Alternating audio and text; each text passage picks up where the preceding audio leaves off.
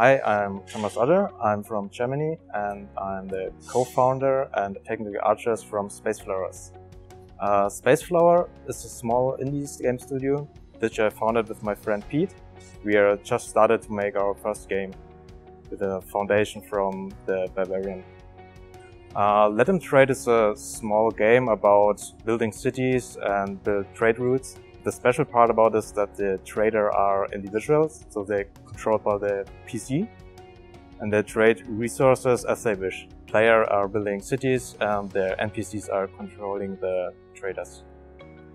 I get started with Houdini during my study in Berlin.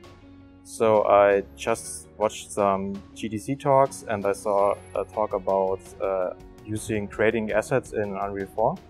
And I was like, oh my god, there's such a software out there, and couldn't believe I haven't thought this before.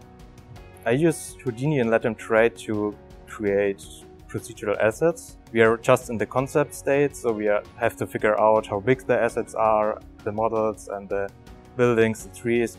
Don't care about the UVs and the LEDs, and everything takes care. Houdini for modeling is just another way to modeling, so you can just model something and then you drop in some little code, and this is a really helpful tool for us. We're bringing assets from Houdini to Unity with just simple FBX export. So it's just a one-click solution now, but we are looking forward to build complexer HDAs.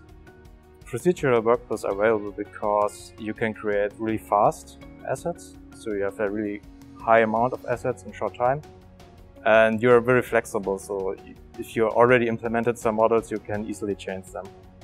I think the future for procedural modeling in game development is the artists can focus more on the actual art and not on the production.